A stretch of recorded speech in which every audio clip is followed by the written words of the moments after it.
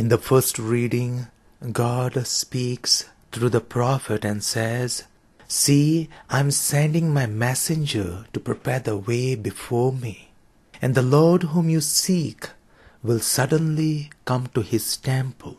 Now this temple could be the earthly structured temple, and this temple could be the living temple, our body. But God is going to send messenger to prepare the way, to prepare us for his coming. And in the second reading in the gospel, we see this unfolding of the mystery of the birth of John the Baptist and the unfolding of the plan of God. So Zechariah was announced that he is going to have a child with Elizabeth. And for Zechariah it was so difficult because this wasn't the right age. They had grown in years, and more so Elizabeth was barren. And it was hard for Zechariah to accept this announcement of God. He laughed at it, and because he could not believe, he could not speak the time he came out of the temple.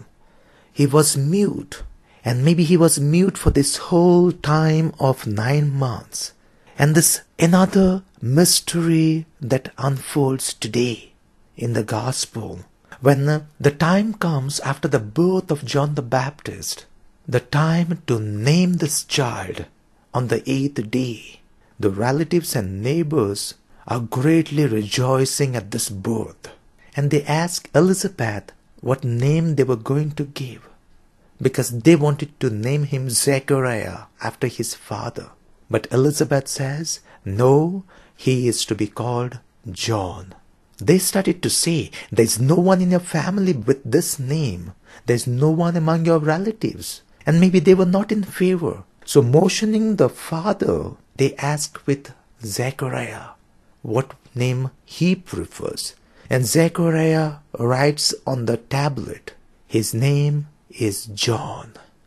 Awe and wonder, amazement seized at this moment, because the moment he wrote this, his mouth opens and he can speak. He started praising God, and people are astounded what is happening.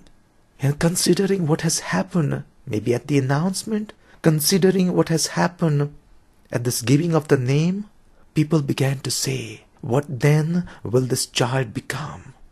For indeed, the hand of the Lord was with him. What then will this child become? This was the messenger born to the world. And God is going to work through this messenger, John the Baptist, who is going to devote all his life to prepare himself first in the wilderness, and then prepare others and suffer and die to stand for the truth. God was with him. God was guiding Elizabeth and Zechariah all the time. Not necessarily these people, the neighbors and relatives gathered there. And despite the opposition to the name these neighbors and relatives wanted to give, Elizabeth and Zechariah remained firm to what God had asked of them. So you see at the start, this mystery was revealed, and only Elizabeth and Zechariah was aware of this mystery at the announcement. Now it spreads to the neighbors and relatives that they are amazed at this event of giving the name. And later we will see that the whole crowd gathering to receive this baptism of repentance from John, they are being all taken up and touched by the message of John. Because John was the messenger promised before God could walk in the lives of people. Can you and I be God's messengers today?